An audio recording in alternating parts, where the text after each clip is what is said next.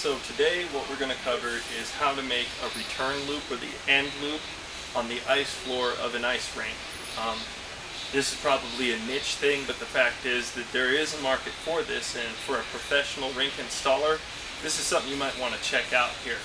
Now, you know, there's a lot of different ways to return from your cold header to your warm header at the end of an ice rink. Some people even use a rink end header for it.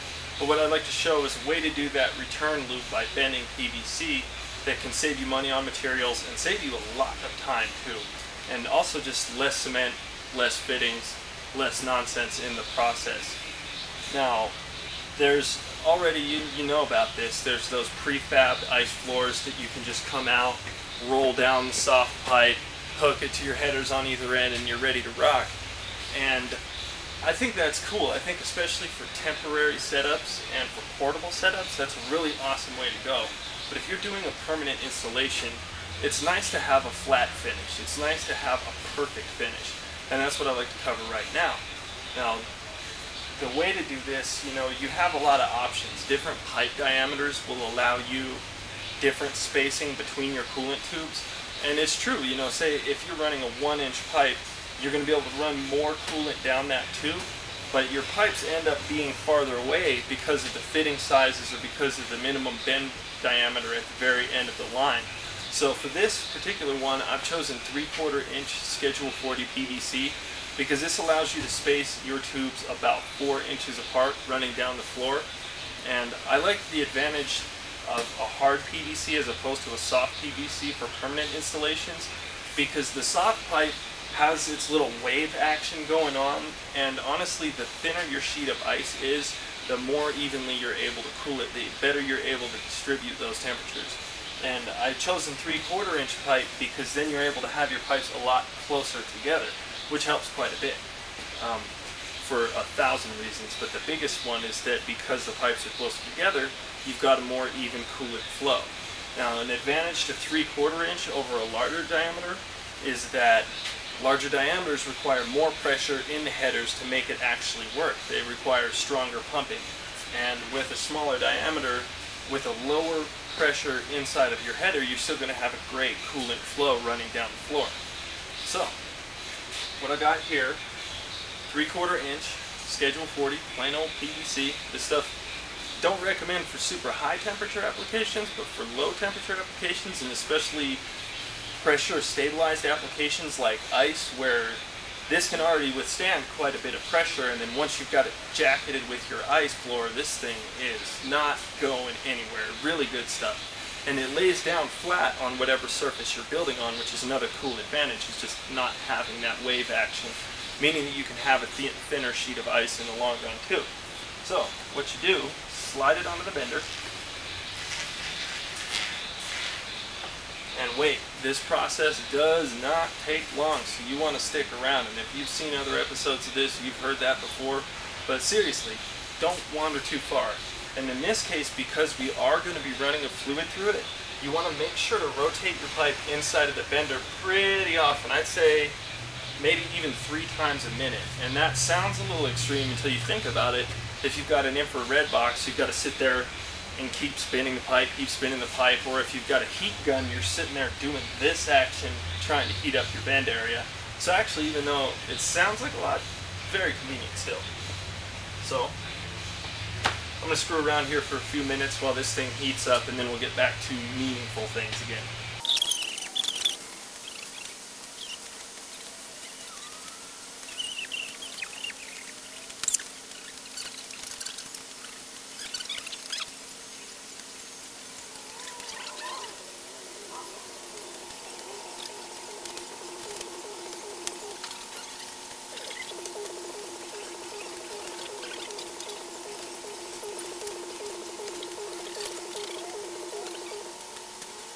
So, this thing's just about ready.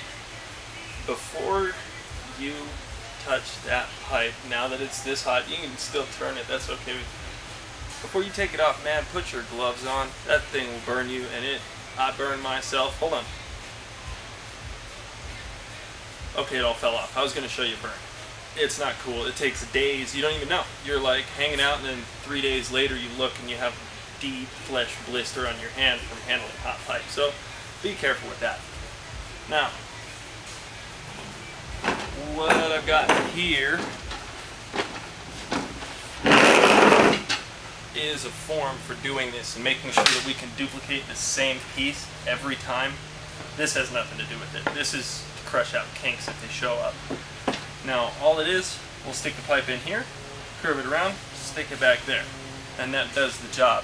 What's really cool about it is it means, now if you were to run this on a longer board, if you had 6 feet to go before you needed to loop back and then 4 feet left on the pipe, what you could do is stick 5 feet of your pipe on the bender, leave the other 5 feet rigid because it doesn't really matter for this, and then drop it in, and you can put that bend exactly where you need it. You can have the 6 feet sticking out, and then you have your bend and have about 4.5 feet, 4 feet, 4 inches left on the other side, and then you can just keep running back to your header. So very, very, very cool, because it just means less waste. It means instead of like running out to the end of the rink and needing a fitting and then cutting off a chunk of pipe and throwing it away, you won't have to do that until you get all the way back to the header, and then you might have to throw something out.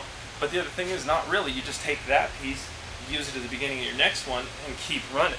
And so it really eliminates waste, it eliminates fitting costs, and it eliminates cementing time. All very good things in my opinion. So what we'll do, we'll pull this off the bender. Now before I drop it in this form, this is such a tight bend that what I'm going to do is I'm going to stick a piece of 3/4 inch metal hose in it first, and then I'm going to bend it right away and get it to go as tight as it'll go right now. And what this means is that any stretching that's happening on the walls of the pipe here is going to happen now. It'll avoid kinking on the inside or tearing on the outside. And if it's going to tear, you'll find out before you get too involved in the process.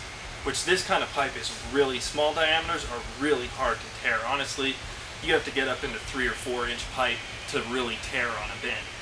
Anyway, now that I've got this, I've got my basic bend where I want it. What I'm going to do is pull this hose out, take this piece and sew it's perfect, drop it in the form. And you want to keep an eye on the apex of your curve as you do this, because if you don't keep a little pressure on it, it may try to kink on you, and that is very frustrating. So, drop it down. And then what I've got this board for is there's a little bit of ovaling going on here. It's not kinked, but instead of being that circle, it's kind of turned into an oval in the curve. So by pressing this board down on that, I can return the pipe back to a perfect circle. Then what I'm going to do,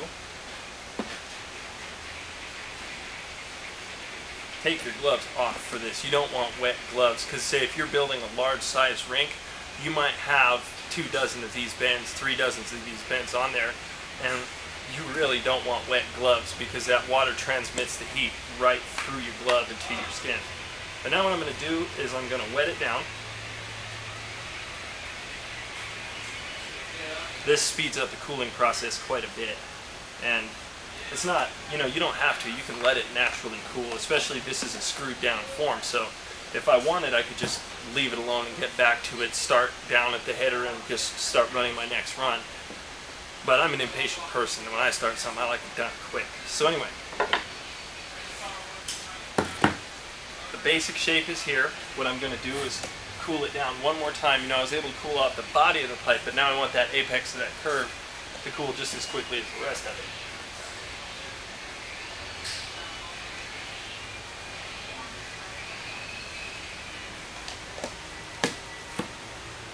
So, first I'll show it like this to show a little something about forming. Since I did this for demonstration purposes and not for actual use, I left my form a little sloppy here, and you see how the pipe's kind of bent there? And you have a couple options. As you're doing your bend, you can either hold it down to keep this from bending like that, or just make a better form. Make sure these channels are right, and then you're able to just basically click it down, press out the oval, and you're ready to boogie. Cool that stuff off.